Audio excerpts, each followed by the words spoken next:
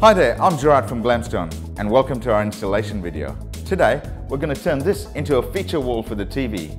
Using a few simple steps, I'm going to show you how easy it is to apply Glamstone. Okay, before we start the installation of Glamstone, let me take you through the basic tools you'd require. A tape measure, a pen or pencil, a square to get your angles right. You could use a piece of timber or a piece of steel to draw your lines. On the back of Glamstone you'd need a Stanley knife or a carbide tip scorer. Then you'd use a good pair of tin snips to cut. To apply the adhesive you'd need a chalking gun and some adhesive spreaders. Then to finish it up you just need a paint roller or a mallet just to tap Glamstone into place and set onto the wall. Once that's all done, you finish up with some stone sealer and a paintbrush and clean up using some methylated spirits. That's it. Basic tools that you could get at your local hardware store. To start with, we recommend laying the panels out on the floor as you would like to see them on the wall. This helps spread the color evenly as each panel is unique. This is not a defect, but a feature of natural stone. Once you're happy with this, it's a good idea to number each panel for easy replacement. Now we're going to make a mud map on the wall as per our layout. Let me show you. We've got that one and we can even write the panel number. I'm going to do panel 2 and as you can see we've got a power point here in the way. I'll show you how to cut around that.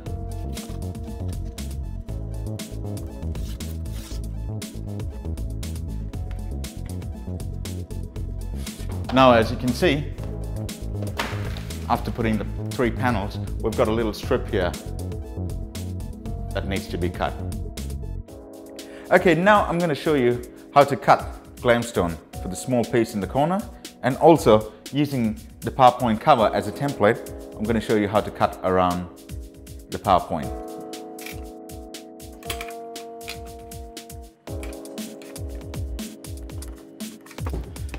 After making your marking with the scorer, you just use a long piece of timber for a ruler to draw a nice clean line.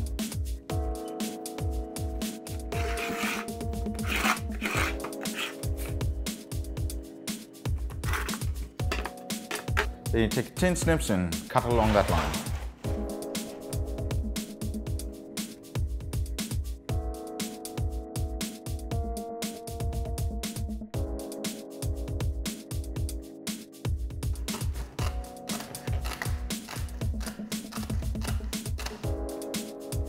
There it is. So we've cut the piece out that you need and that will go straight back into that. That's perfect.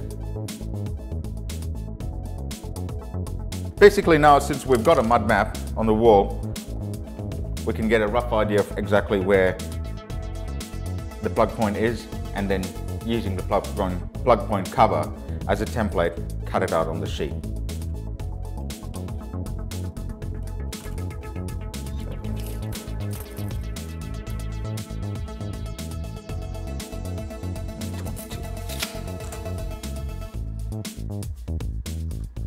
Now that I've got the template of the plug cover on Glamstone, I'm just going to cut within that.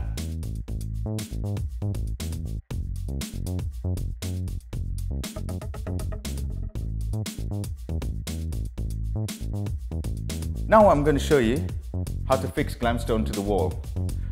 We recommend 2 types of adhesive, a polyurethane sealant adhesive or an epoxy adhesive.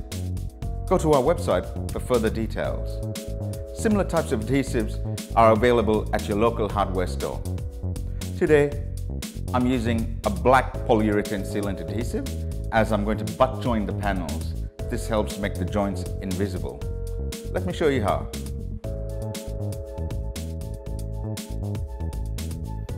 After you apply the adhesive, make sure you use a trowel and spread the adhesive out to cover the whole sheet. Today I'm using a 4mm V-notch trowel.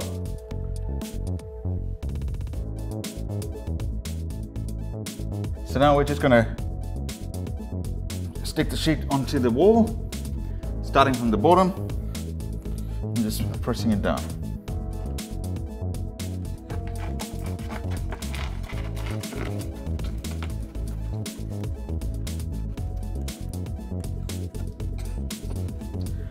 Once it's firmly set in place, just use a rubber mallet and gently tap it down to make sure the whole panel sticks to the adhesive.